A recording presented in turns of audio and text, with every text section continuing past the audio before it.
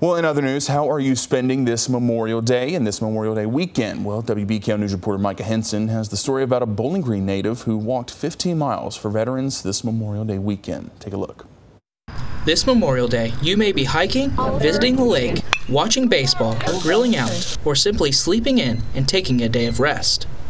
However, for Jim Cowan, sleeping in is not his prerogative. Instead, much like he has been doing over the past several years, he will get up early and walk across Bowling Green with the stars and stripes over his shoulder. On social media, Cowan has been walking and documenting under the name Flags for Vets, where he is, quote, sweating for our vets.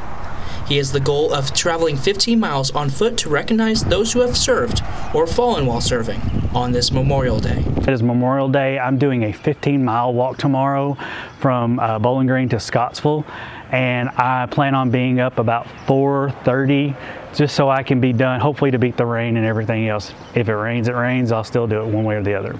Cowan is not a veteran himself, but he has several friends that are, including those he has dedicated the flags to. He has presented a total of 15 flags to veterans since beginning his walking journey, presenting at a range of locations from WKU's homecoming football game to a recipient's business. Even not being a veteran, Memorial Day is very close to his heart. Memorial Day is to remember those that have given the ultimate sacrifice, that have died while serving or have passed after serving, but you know, we just need to remember each veteran that's no longer here with us. Who knows, you may see Cowan across town carrying his flag, or you yourself may be doing something similar.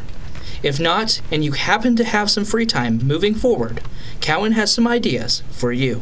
Just always take the time to thank a veteran. That's one thing that when I do my TikToks, is I always make sure to remind people to thank a veteran, because if it wasn't for veterans, we wouldn't be able to do the things that we love to do, that we're able to do, and live in such a great country. Reporting in Bowling Green, Micah Henson, WBKO News.